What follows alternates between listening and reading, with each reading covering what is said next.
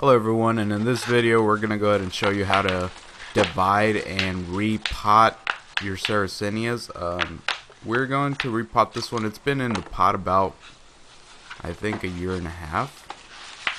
Question mark? Don't know exactly. I think it might have been 2 years, but yeah, it's got a few divisions, so we're going to go ahead and see how many new plants we get and whatnot. So we're going to go ahead and pull it out of the pot. We're going to remove the top compost on top, all that grassy stuff, just because there's a lot of dead insects on top of that, usually caused by the wind blowing the pitchers over and causing insects to fly all over the place. So we're just going to remove that just to keep the soil still nutrient free, because I do recycle some of the soil that we take off of these. Here we actually found a little sundew, which we're going to go ahead and actually, a little banana, we're going to actually go ahead and pot that later. Just to make it grow. But yeah, we do this to keep the soil, and like I was saying, we do recycle the peat moss and perlite. We just re-rinse it, and it's as good as new. So yeah, it's just a matter of removing as much compost so we can get a visual on the root system, just so we can see where we're gonna actually start dividing. Just the easiest way to do that. So yep.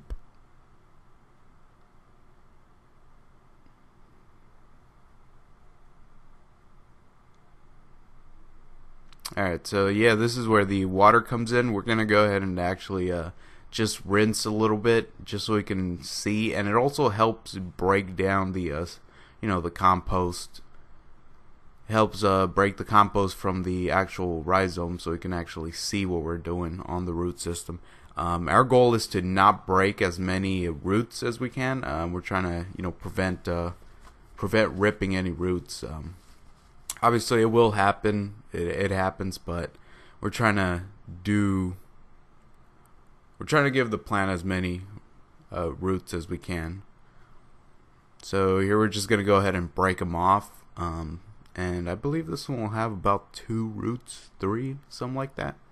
So that's a good amount of roots. I mean, for I guess a rhizome that size, we're gonna go ahead and put every bigger division in its own pot.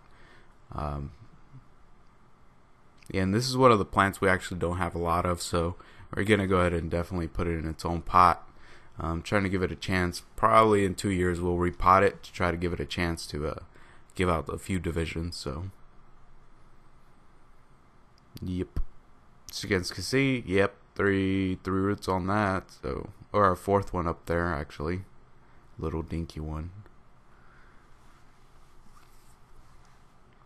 Alright, so now we're just trying to scope out to see where we're gonna actually break off another one, because yeah, sometimes it's hard to break them off. If they're too hard, we just leave them on there just because they're probably not even ready to come off, and we're just like doing it.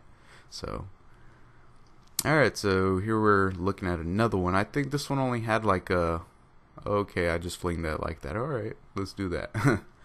I believe this one has about a root or 2, so yeah, not a lot of roots, but eventually it'll start growing, more roots. It's just that it's pretty clumped up there, so yeah, there you go. About 3, 4, 2 little ones and 2 big roots, so good. Alright, we're actually gonna leave this like this because I think I tried to break off the middle, but it wouldn't break off, so I just left it as it is. It is too big for its own pot, which is the 1 gallon, but I'm still gonna try to just stick it in there, I guess. And I'll probably divide this mother plant in about next year, so next year's winter. But we got 2 plants, 3 in total. There should be 2 on that mother plant, but we just couldn't break it because it was too hard. So we just didn't want to damage the plant too. So yeah, I'm just gonna show you how to repot now. We're gonna go ahead and repot the mother plant in this half-gallon pot. Bought a bunch of half-gallon pots. Should have bought a gallon, but didn't feel like it. So here we're just gonna cut some meshing. This really helps so you don't lose any soil, because over the year you'll lose soil eventually.